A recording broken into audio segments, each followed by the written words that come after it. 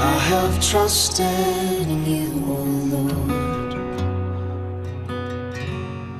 Therefore I shall not slide. Search my heart and affections, Lord. Your loving kindness before my eyes.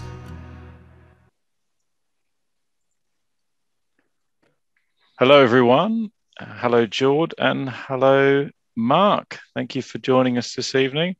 How are you tonight, Jord? I'm not too bad, thanks, Phil. How are you? Yeah, good. Good to have you on, Mark, as well. Yeah, good to see you both, and evening, everyone. Thanks for joining us. Tonight we're going to be thinking about Psalm 27, and just to bring us up to speed, we'll go to our trusted river slide that we always begin with. We're still in book 1. We are, as we've said previously, in the Psalter a little bit over halfway now, aren't we, in book 1, Phil? And I think we're going to possibly see some of this aspect of steadfast love that we looked at a few weeks, well, probably a few months ago now, in one of our sessions, come up in this psalm tonight.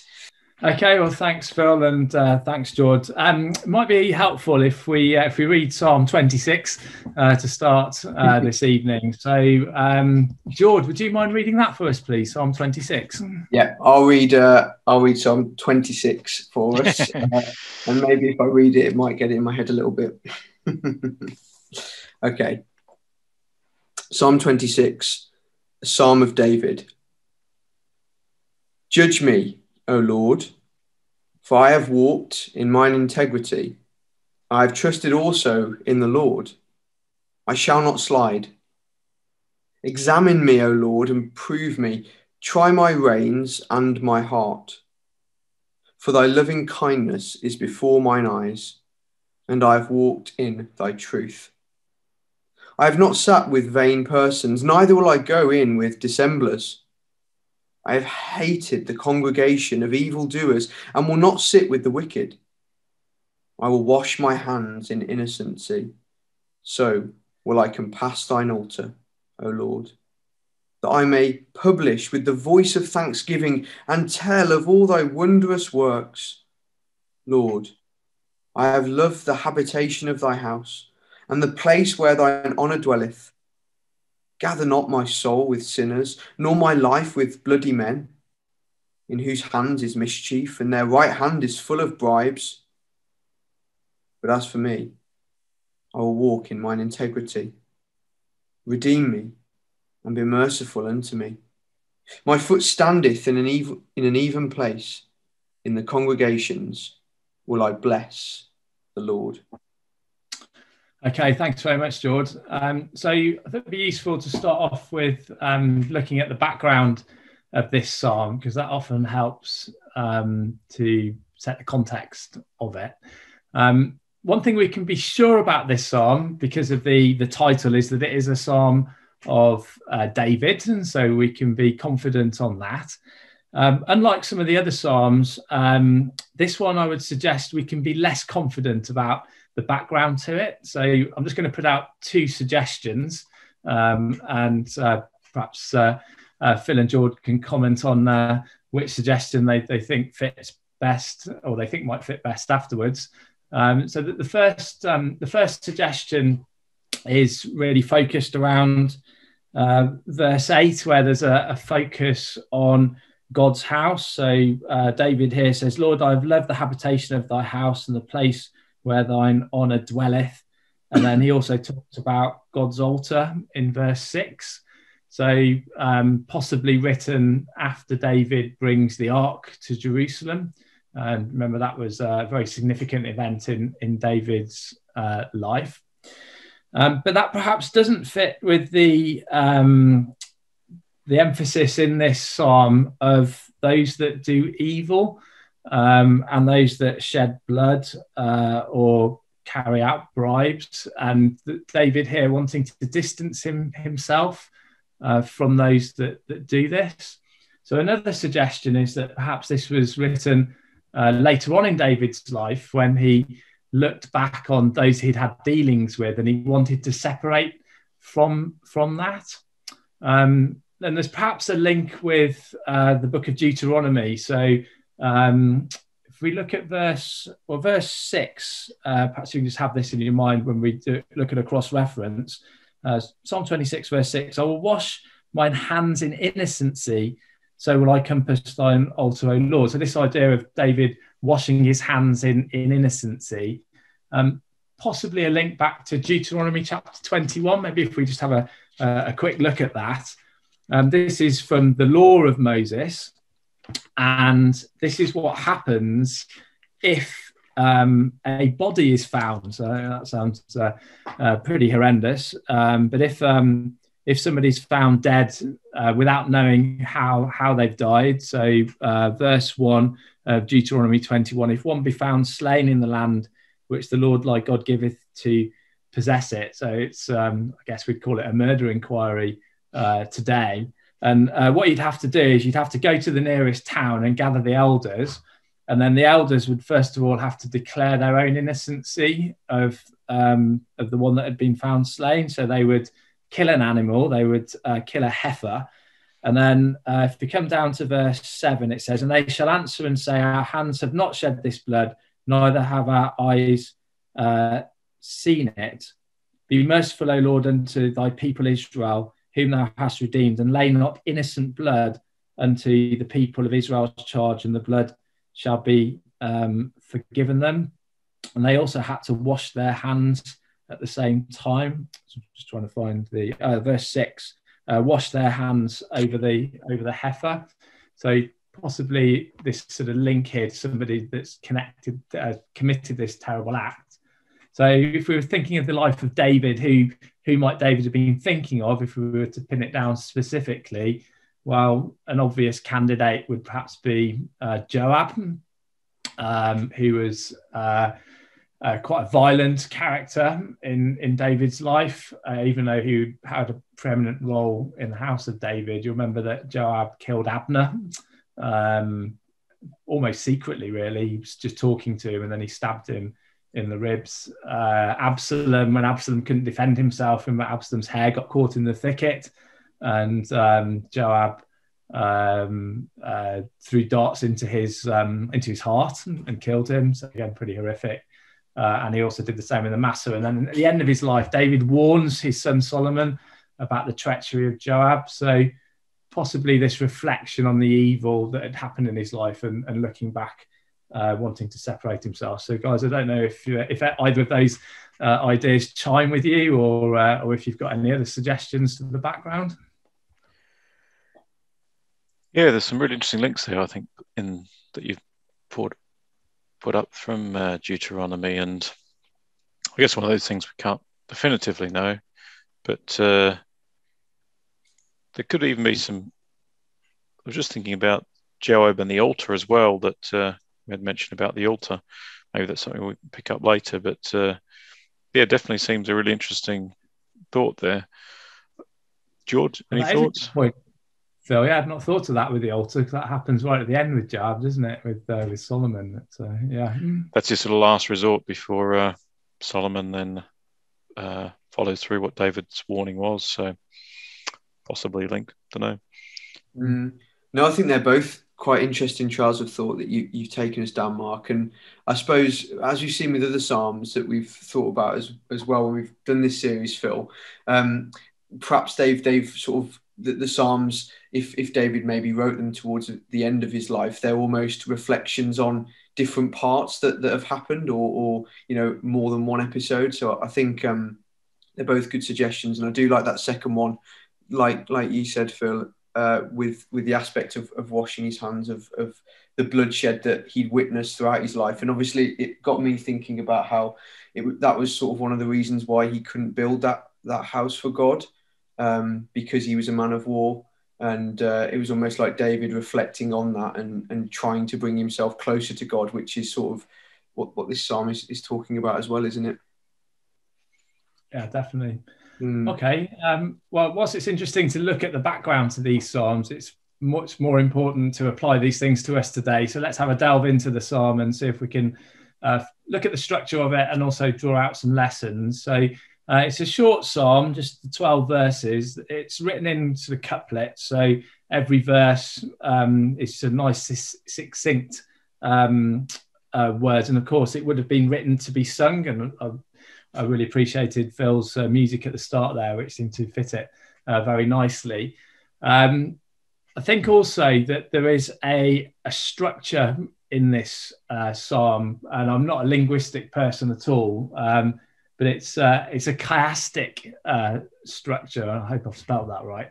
But it's where the first verse and the last verse is linked, and then the next verse down is linked to the second to last, and then as you can see in the red and then in the orange, so we're going closer and closer in. So the orange is verse 6 and verse 8 of the psalm, and we'll go through this in a bit more detail. And then the chiastic structure has a focus on just one phrase or couplet of phrases in the middle, which is that I may publish with the voice of thanksgiving and tell of all thy wondrous works. And I think whilst it's in the middle of the psalm, I think that's the focus of this psalm. So some of these chiastic links are perhaps more obvious than others. The ones in red are very strongly talking about the wicked and David wanting to disassociate himself with that. In the orange, there's a focus on God's house and where God dwells. And the green and the blue is more David wanting to be judged by God for his actions and tried by God to make sure he was going in the right way. So we'll see that sort of develop as we go through. Mm. So I hope that structure makes sense. Yeah, fascinating, isn't it, Jord? It really is, and it was making me think with how you just sort of briefly summarised that, Mark. We were looking at a little acronym at the beginning called CPT, where David sort of complains, pleads and trusts in different elements of the Psalms that we were looking at. And it almost seems to do that David, there's not perhaps a big push on complaints here, but he is speaking of the evil people, isn't he, and not wanting to be associated with them.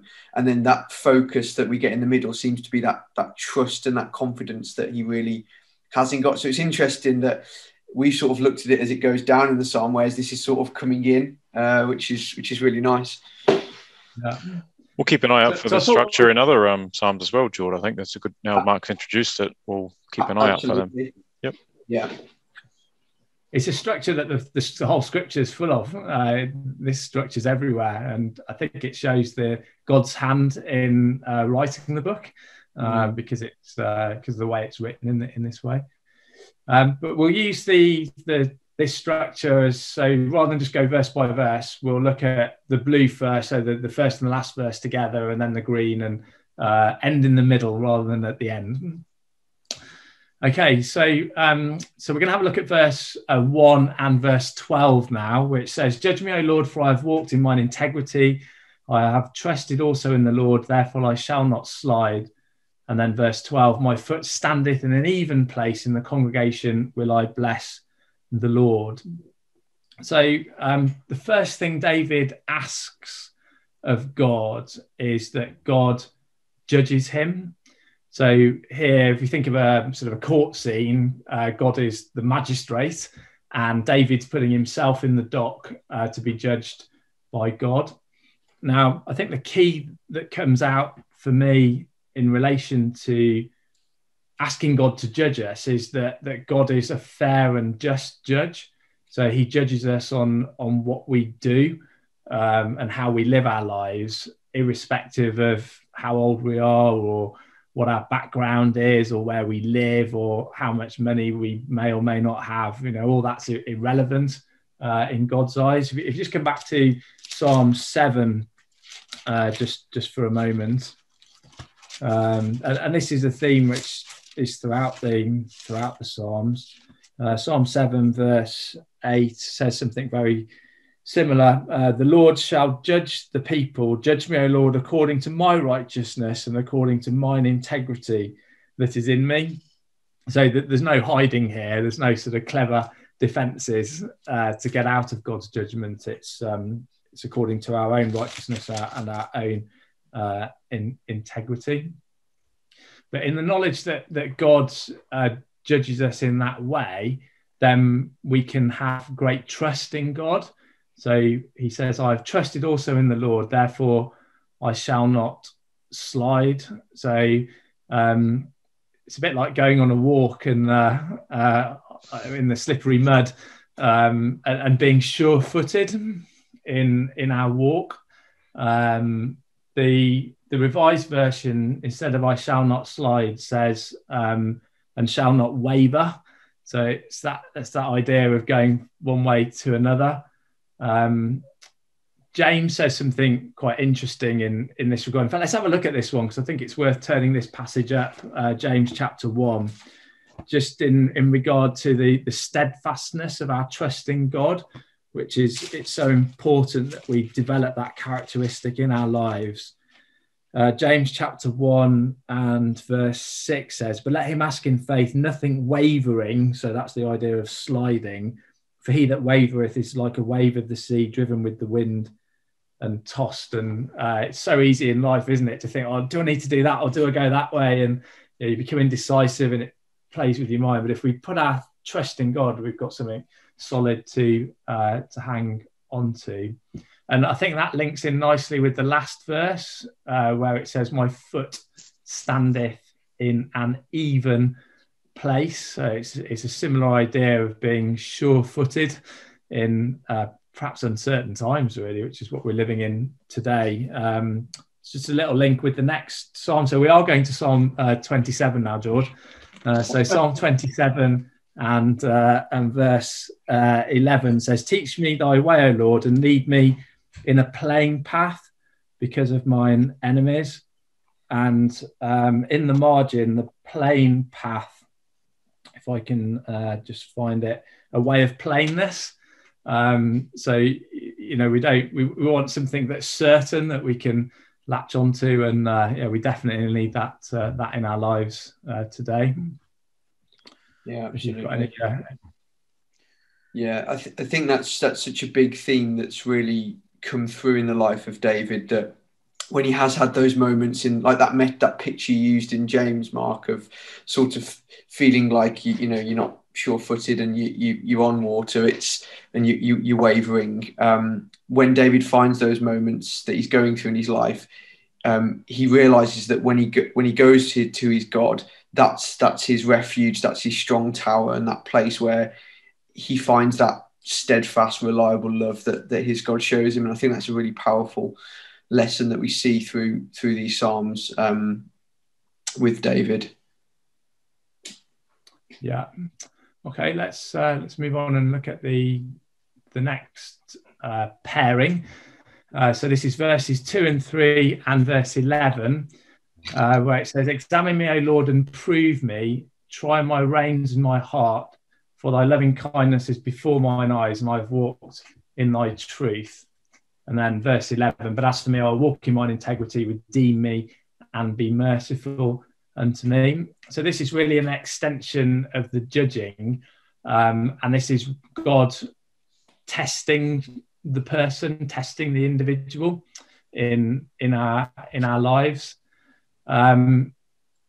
You'll note that there's 3 words that are used here. They're all different words in the Hebrew.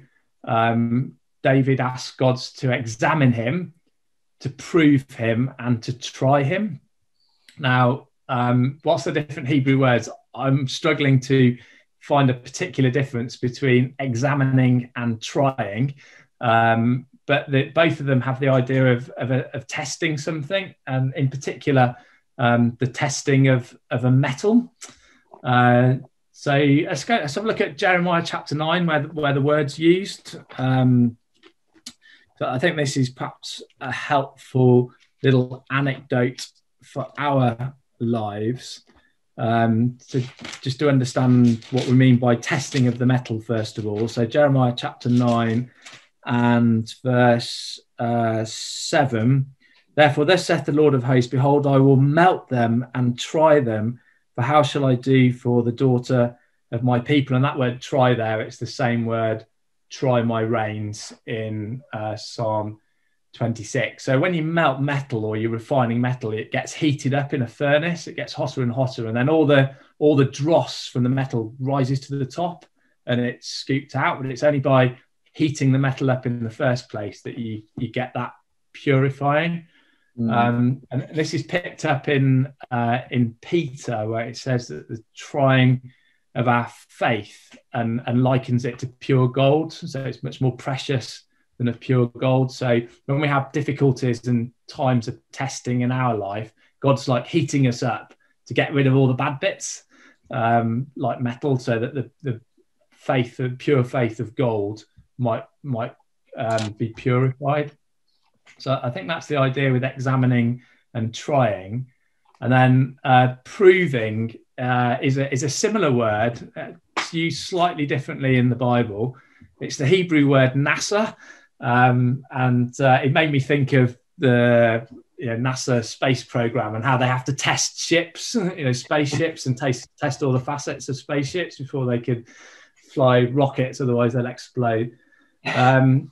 But it's a really interesting word, how it's used in the Bible. I think we need to have a look at Genesis 22, because there's a really important example where this word's used. And sometimes if we just read it in the English version, we get the wrong idea. So Genesis chapter 22, this is the incident of Abraham, who was a very faithful man, of course, when God asked him to go and offer his son Isaac as a sacrifice. And this incident is introduced in Genesis 22 and verse 1, where it says, it came to pass after these things that God did tempt Abraham and said unto him, Abraham, and he said, behold, here I am. And that word tempt there, it's the same Hebrew word prove in Psalm 26. So it's this testing again. And God does put incidents in our lives which are perhaps very challenging and very difficult for us, but it's to test us, it's to check our character, to see if we are going in the right way. And I'm sure we can all think of examples in our lives where we have been tested, and it's, sometimes we have to be tested almost to breaking point, but God always provides a way out for us. Remind me, Mark, of in Hebrews 12 verse 6, where it says, whom the Lord loves he chastens, and that always gives me a lot of comfort, that in the moment it seems challenging, it's difficult, it's not nice, as David experienced, but we, like you said, God will work with us and will bring us through this and through that, and we see that in the life of David, and it was actually for the bettering of David's character, because God loved him and wanted what was best for him. So I always find that really comforting, in line with what you just said. Yeah, absolutely. Yeah, key verse, that, Jord. Yeah, 100%. So David asked God to prove him and to try his reins and his heart. Any thoughts on what the reins are? It's not a word we use very much today. No, I would associate it with a horse. Yeah, that was the initial thought, I guess. That's the only thing maybe I'd use it today. But I guess if it's his heart as well, I was just looking I've got an ESV Bible that doesn't have much more clarity on that either.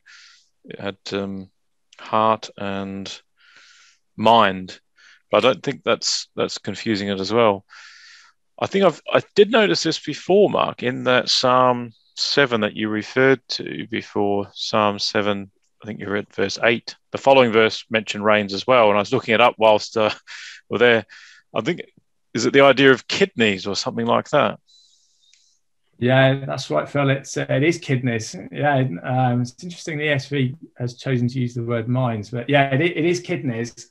And yeah, really good link with Psalm 7, verse 8. And it's interesting that it mentions the kidneys before the heart. So we need to think, well, what do the kidneys do, and why is it before the heart? So again, I'm not a person of medicine or biology, but I understand that the kidneys refine the blood, that if any poisonous substances in the blood, the kidneys extract it.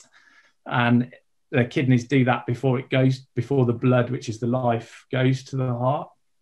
So just as a suggestion, maybe trying the kidneys first, maybe that's our conscience. So God testing our conscience, is our conscience right first? And then secondly, the heart. So perhaps the heart is, it's our emotions, isn't it? It's the seat of our feelings. So the outworking of our emotions, it's really important that our conscience is right with God first. I'm interested if you've got any other suggestions, but I think that's perhaps why it refers to the reins and the heart in that order. Well, they're definitely something very deep inside, aren't they? Inside your body. So even that, at that level, when David's asking God to examine him and improve him, it's like go right onto the inside and look in there. I do remember John Ensel did Psalm 16, and it came up in Psalm 16 as well, where it talked about 16 verse 7. I'll bless the Lord who's given me counsel. My reins also instruct me in the night season. This idea of, I guess, mulling things over on inside. I'm not 100% sure, I guess, about how the kidneys fit, but if it's something that's deep inside you that you want God to check, it's not like you're sort of obscuring it in some way. You might look clean on the outside, as Jesus often challenged some of the people he talked to, but they were not clean on the inside, whereas David's asking to be checked all over, so to speak. I think we've got to be right inwardly to be able to walk outwardly, haven't we? I suppose the one has to reflect the other, which might explain the next bit in the verse. For thy loving kindness before mine eyes, I have walked in thy truth. So there's that outward reflection of what was inside. And perhaps also linking with that verse 11, but as for me, I will walk in mine integrity. And if our thoughts and emotions are right, then we will walk with integrity, even if we fail and we still do things that are wrong, because there are times in life, and there's examples in the Bible of this, where somebody does something wrong, but they didn't know that they were doing wrong because they were still acting with integrity. So an example would have been with Abraham, when Abraham went down to with Sarah, his wife, to Ahimelech, and he said that she was his sister, and Ahimelech was going to do something that was unhonourable to Sarah, but then he had a dream and he said to God, I've acted with integrity. I didn't know that she was Abraham's wife because he told me that she was his sister.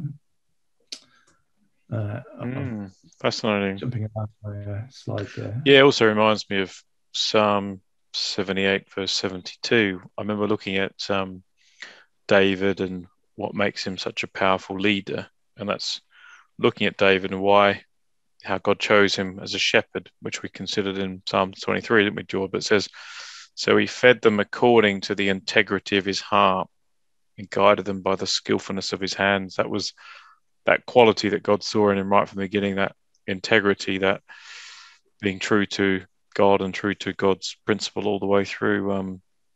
It seems like such a powerful thing for us to try and copy ourselves. Yeah. Okay, sorry, Jordan. No, I was just going to say, I remember on your slide, the next bit was the red part, which interested me. So where does it take us next, Mark? Yeah, okay. So this is all about those that we shouldn't have anything to do with in our lives.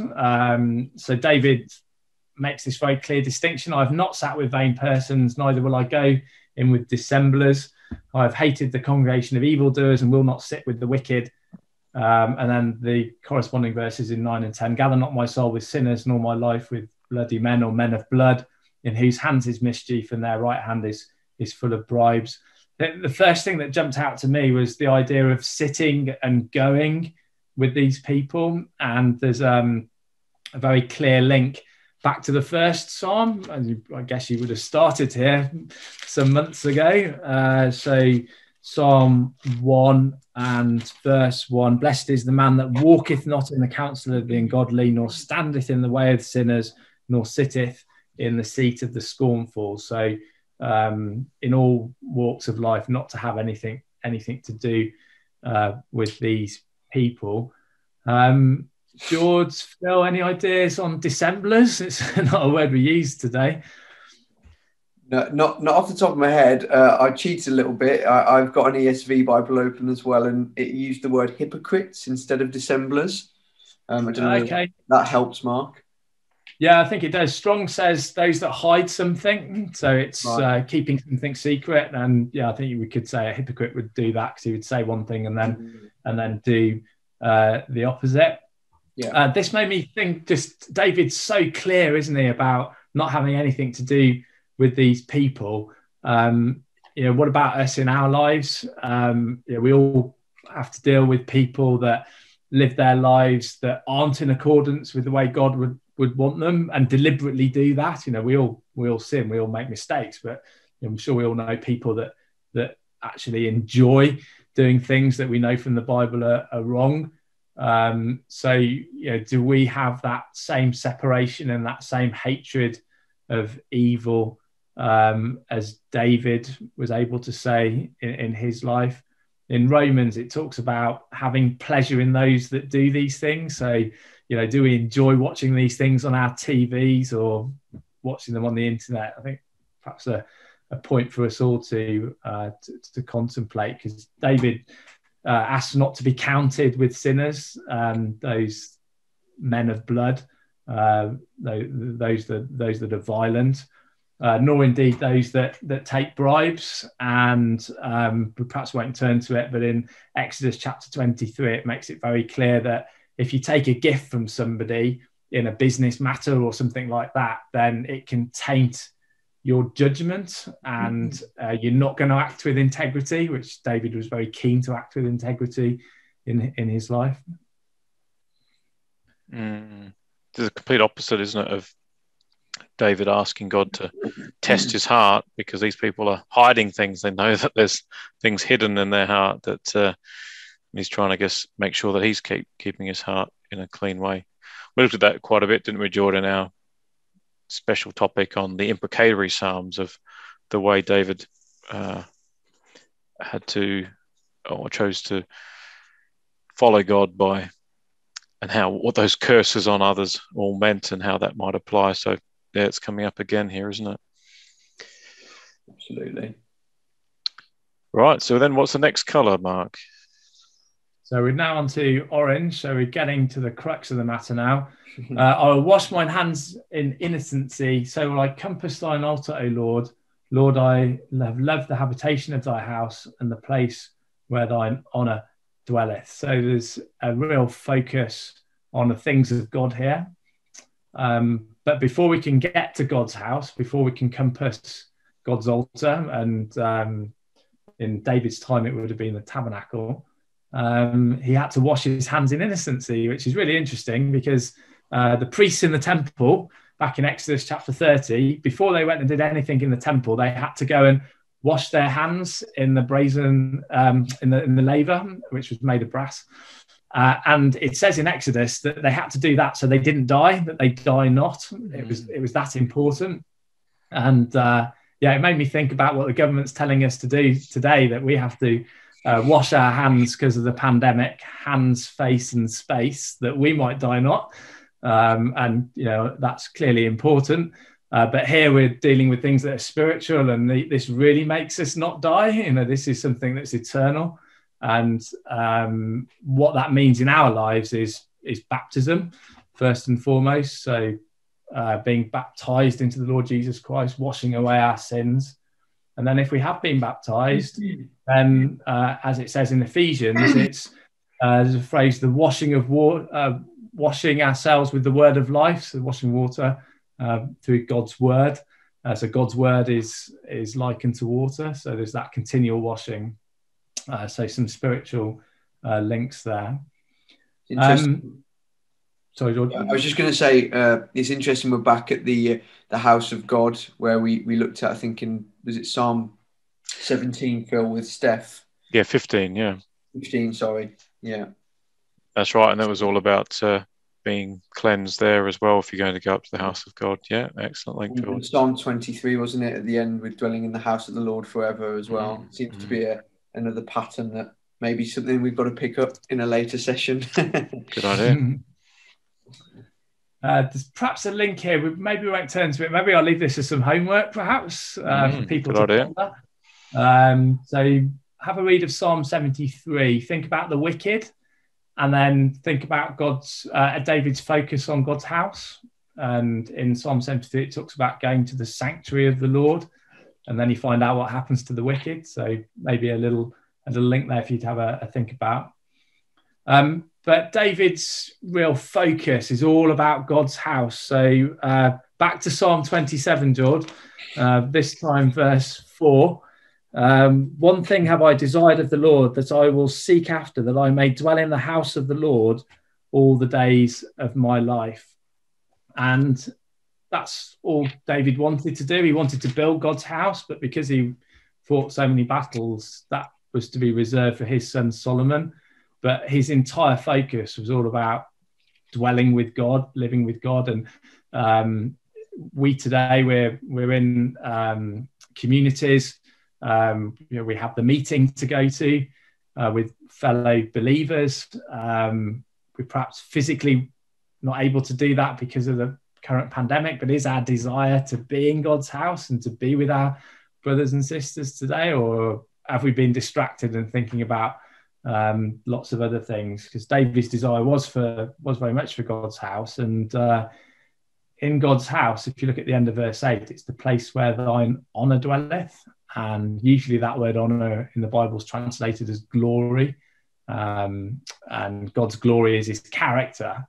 And we can only dwell with God and have that glory with God if we exhibit that same character in our lives. So it sort of ties in everything that we've been looking at in the rest of the psalm.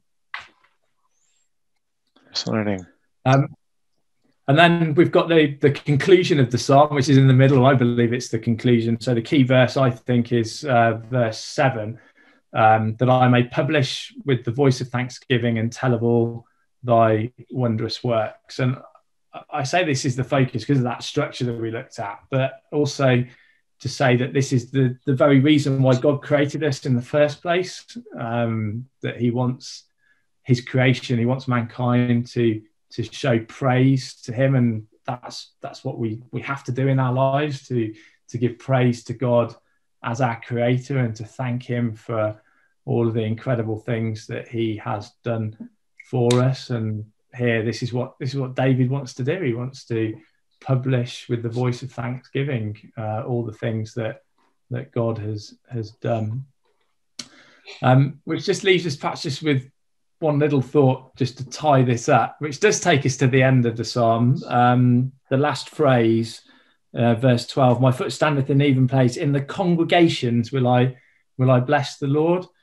And I just want to link these two bits together, because this word congregation, it's really interesting. It only occurs twice in the Hebrew, and it means an assembly or a choir, but it's in the feminine. So it's a female assembly or choir.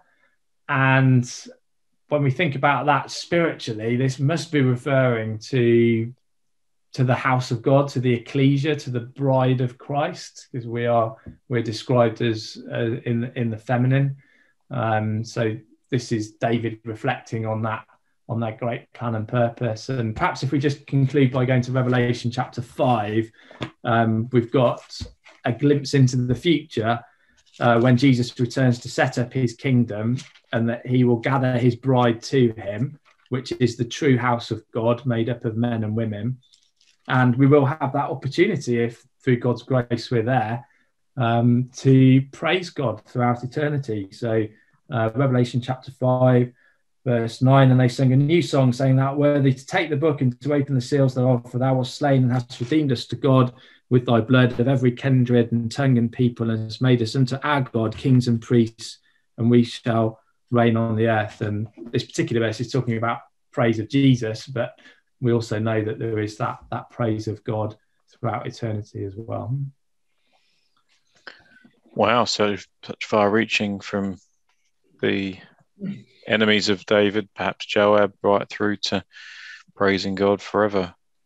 Thanks, Mark. That's really powerful. There's so many things for us to think about. And don't forget your homework, everyone, to look at Psalm 73 as well. I'm sure there's going to extend even further as we look at that.